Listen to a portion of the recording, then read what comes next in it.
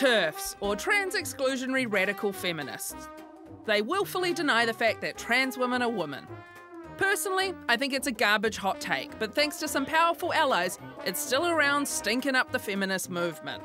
And it's not just famous witches, we've got our own TERFs right here. Speak Up for Women, or SUFWA, are an organisation who lobby openly on the idea that trans women aren't women. Last year, SUFWA booked an event at Massey University called Feminism 2020, so they could finally raise the voices of some of women's worst women, including two who'd been banned from Twitter for hate speech. Eventually, petitions were signed, protests were held, and Massey cancelled the event. But it wasn't the end of the road for these bigots. You have to wonder, when did feminists become such bitches?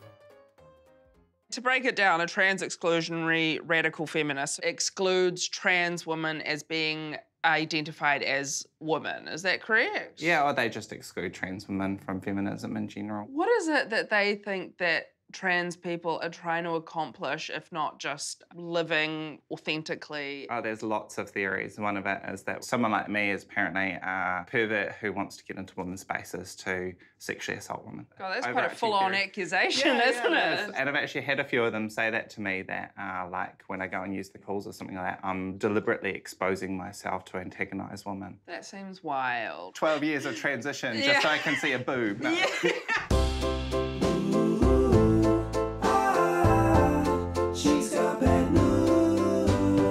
What do you think of the term TERF?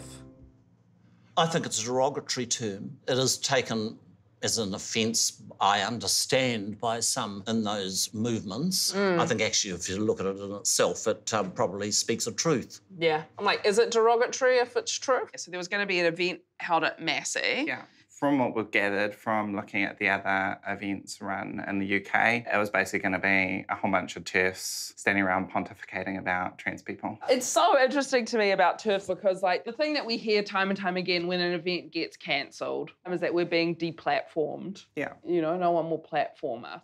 We were going to talk to one and literally none of them would face up.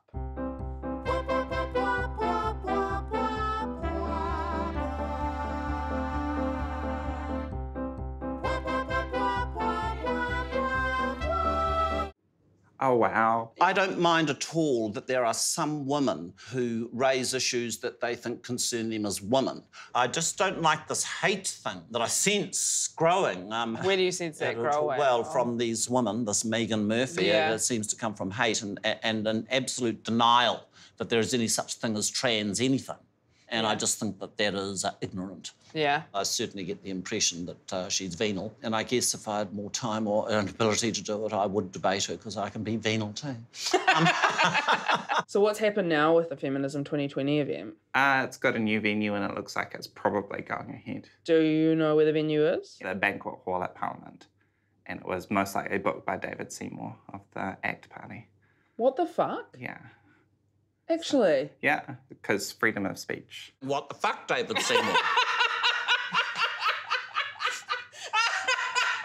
He's been all like cozy with the trans community at certain points, and this is just like a fucking dagger in the back.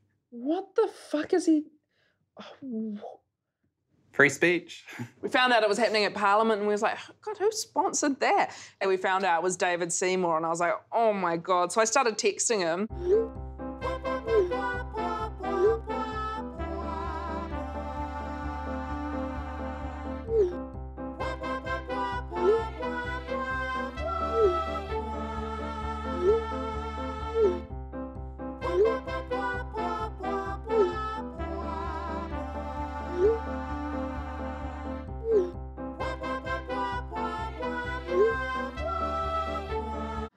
Oh my God. He sent me this photo. He kind of didn't confirm that it was him, but then Sean Plunkett's radio show, The Magic Talk or whatever, he confirmed it as a freedom of speech thing. Annie O'Brien called me and said, you wouldn't believe it. We are being censored from having a discussion about feminism at a university. And I said, look, I think this is disgraceful. I will host the event at Parliament, and I think it's important that these folks, who are not hateful, by the way, they are people who want to debate as a parliamentarian, and I think it's important that it's able to happen, because at the end of the day, you end up with a lot more victims in a society that doesn't have free discussion than one that allows it. Marianne Street said you achieved, as one MP, what? Well, first of all, it's not censorship to not hold the event at Massey. It's a private institution that's allowed to have anyone in there that they want and pull anything that they want. Freedom of speech doesn't mean equal access to all venues. I don't think it's crazy that a university institution says, hey, we think the kind of ideas that you're espousing are essentially hate speech, and we've decided that that is not actually up for discussion here. The freedom of speech thing is, it's a tool that's being used by people to oppress, masquerading as a virtue. I think it's designed to wind us up. The event was originally scheduled to be today, which is the start of Trans Awareness Week. And Trans Awareness Week is important because it's a week leading up to Trans Day of Remembrance, which is when we remember our dead. So, sorry. No, I'm sorry. It's okay. They know what they're doing. I think their whole MO is to try and make trans people do something stupid so that they can use it as ammunition against us.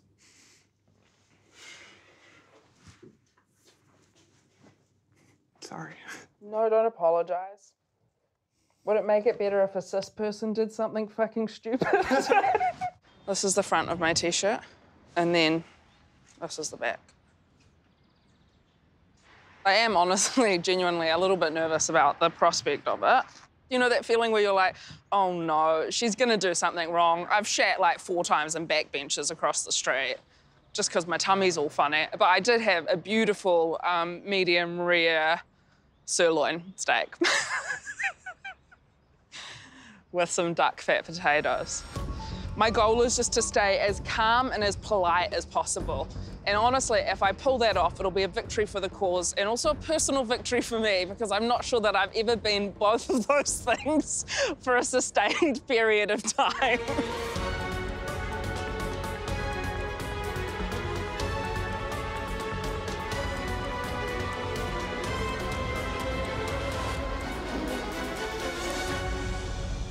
And a huge win for free speech. Speak Up for Women have told us that if we release any of the footage we took while we were inside, that they will sue us for trickery, trespass, and defamation. They sent out a big email to everyone who attended the event looking to fundraise money to sue me, which honestly is invigorating. I don't understand the logic behind advocating for free speech only when it's yours.